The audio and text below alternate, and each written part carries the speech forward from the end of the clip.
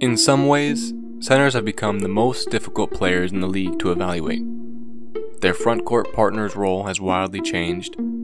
They are not as defensively important as a couple of good wing defenders. Their positional strengths look wildly different from one player to the next. And in crunch time, their counterparts are often played right off the court. Their position is not quite in the midst of an evolutional change, but they're not exactly stagnant either. So, these players in the league today sit dead in the center of a positional void, therefore making them widely misunderstood to the common and intense fan. I am here to shine a light on players like this, those who I believe are misunderstood, giving you a complete look at what a player truly is, what they do right, what they do wrong, and everything in between. This week, that player is Clint Capela. Have a hard time with our Rockets. And Capela does it again. Clint Capela was not supposed to be this good. My name is Clint Capela, I'm 19 years old, and I play for Lyon Chalon in France for He bounced from group home to group home in the undesirable parts of Switzerland as a kid, knowing nothing but soccer until he was 13. Just 10 years later, Capela is a huge piece of what the Rockets hope to be a championship caliber puzzle. First, and by far most importantly, Capela knows his role. He does not beg for post touches, complain about shot attempts, or do anything but soak up every opportunity he has to improve. He is so good because he knows what he is good at and knows what he is not good at. One thing he is great at is defense. He is currently 5th in total blocks, 3rd in defensive rebounding percentage, and has contested the 8th most shots in the NBA. His strongest asset is his ability to switch onto a guard without panicking. He is remarkably athletic and quick on his feet, and often gets a good contest when smaller guards attempt to take advantage of what they believe to be a mismatch. This is vastly important for the Rockets, as their defense is based around switching and the necessity for every player to be able to guard 1 through 5.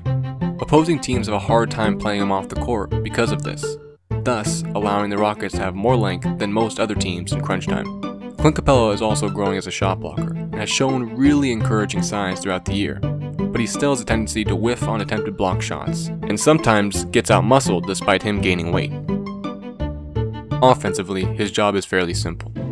Catch lobs and put the ball in the hoop, close to the hoop. He has added several nuances to his offensive game, however.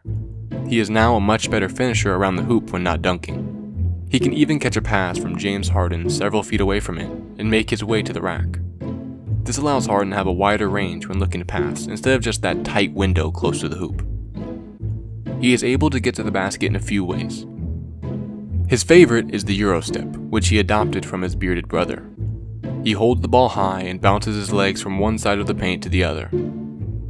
He is also able to pull off a hop step into a hook shot that is pretty efficient, and he also has a close floater when the paint is packed and he has to find some way to get the ball into the hoop. When off the ball, he moves with purpose. He has a way of never being egregiously in the way of a ball handler. He moves throughout the court in effective ways that create spacing.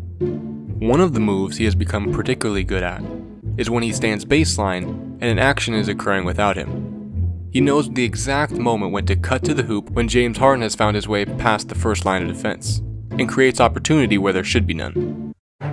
Away from the paint, he does not contribute much. He cannot shoot well, and there is a noticeable hitch in his jumper as if he is shooting on the way down that is even more significant when he is seen in person. He'll likely not be a threat from outside the paint anytime soon, and that is alright with the Rockets, who openly hate long twos.